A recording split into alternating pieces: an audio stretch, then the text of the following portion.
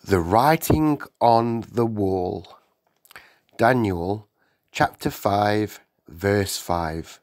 Suddenly a human hand appeared and began writing on the plaster wall of the palace where the light from the lamps was shining most brightly. And the king saw the hand as it was writing. The years passed in Babylon, and King Nebuchadnezzar died. The new king, Belshazzar, gave a great feast. He ordered that everyone should drink to their own gods and goddesses from the gold and silver goblets that were taken from the temple in Jerusalem. Although they were worried about using holy goblets for this purpose, his servants brought the sacred temple treasures to the feast and filled the precious cups with wine. The guests laughed and drank, shouting toasts to their gods. Suddenly, King Belshazzar turned pale. He was so frightened that his knees began to shake.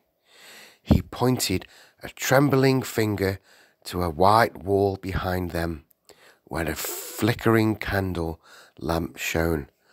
"Look," he whispered.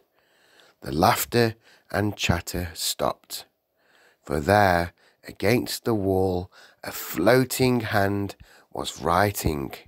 When it stopped, the hand disappeared, leaving the words Mene, Mene, Tekel, Upharsin.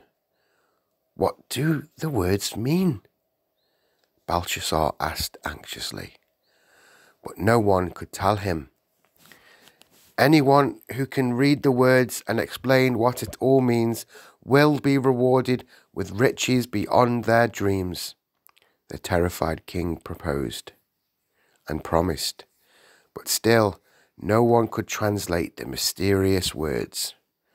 Then Belshazzar's mother came to the room and said, "Call Daniel.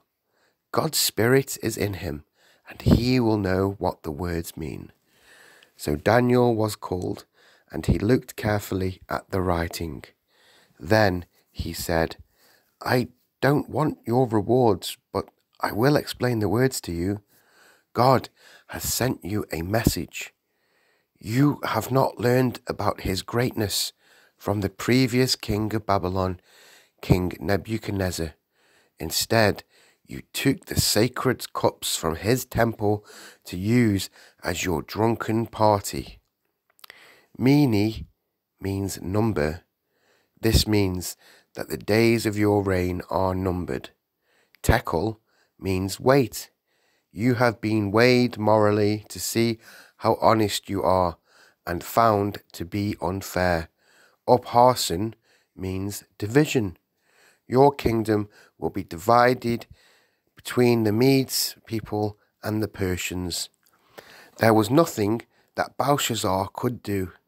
That very night, enemy soldiers stormed the walls of the city. They killed Belshazzar and put their king, Darius of the Medes, on the throne in his place.